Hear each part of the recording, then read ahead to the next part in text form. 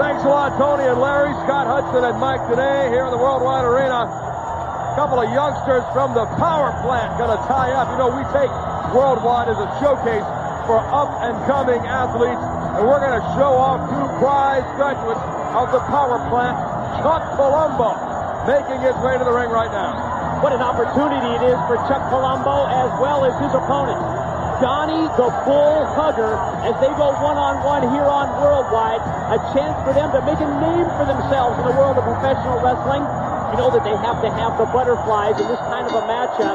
The intensity level for these two young men, recent graduates from WCW's Atlanta-based power plant, and the winner of this matchup, one would think, is going to go a long way, at least towards proving his superiority over his fellow power plant grad. Now, I know that you're the professor, and I forevermore bow to your expertise about this sport as far as background goes.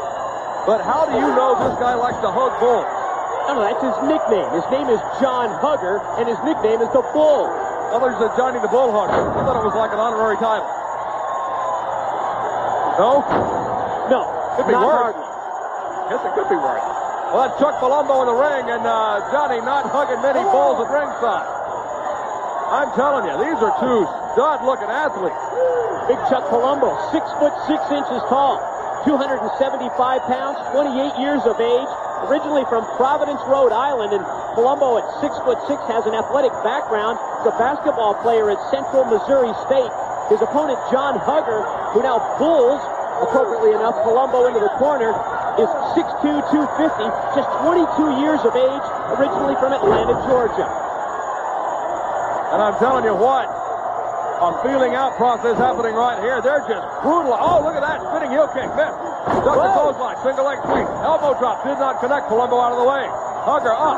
Arm drag takedown by Palumbo. I got surprised by the quickness of these two big individuals. Nice deep arm drag by Palumbo.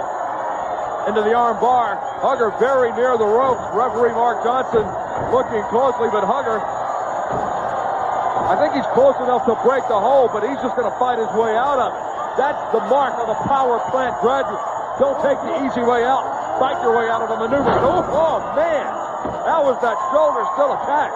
Well, just think of what you have to do to make it from the power plant to this level of professional wrestling, where you get your first shot on national television. You certainly have to prove yourself to all the teachers at the power plant, including the Sarge as well as Paul Orndorff. And I know from first-hand experience, what did you last at the power plant? About an hour and a half? Oh, exactly 15 minutes. Oh, 15 minutes. So you didn't even make it to the first coffee break. Well, that's when I left. But it was an unscheduled coffee break. It was a one-man coffee break, actually. Oh, look at that. Hugger dumps Palumbo over the top rope all the way to the floor, and Palumbo hit his back on that apron on the way down. Just a proving ground that you have to go through in terms of athletic ability and agility until you can even work on professional wrestling. What is it, months before you can even really work on your wrestling skills? I know these men have both been at the power plant for over a year. I tell you what, you want to know what it's like in the power plant? Here's what happened. First morning in, 900 standing squats, 300 each. 3 sets of 300. Do it. If you think you can handle the power plant, if you can do that, you may have a shot. I'm worn out just hearing you talk about it. Believe me. Rear chinlock from John the Bull Hugger on Chuck Palumbo. Referee checking. That does look a little low. Looks like he's got him across the throat rather than under the chin. But Palumbo fights up. Back elbow. Palumbo at 6'6", using his height to his advantage. Ducks the clothesline. Oh, boy! It's a running body block. Took out Hugger. Palumbo just used his strength. He just out-muscled John Hugger to the mat. I mean, Palumbo at 276, coming full throttle, just leveled Hugger. Referee putting the count to both men. Now Hugger back to his feet. Gets a running bull start. Leap. Look at the agility of Hugger.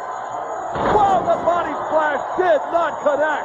Palumbo saw it coming. I mean, he went from the canvas to the top rope in one maneuver. Absolute phenomenal agility for a cruiserweight, let alone someone 6'2", 250. Now Palumbo fighting up right hands. Oh, look at that, winding up and leveling Hugger. Oh, these power plant graduates doing that facility a world of good right now. That's what happens when you go to the power plant. You get this type of ability. Palumbo into the rope. Big face jam on John the Bull Hugger. Very impressive outing for both of these individuals. But Palumbo has the momentum on his side. Ooh!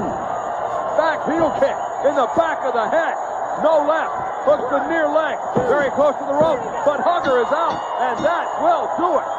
Impressive victory for Chuck Palumbo.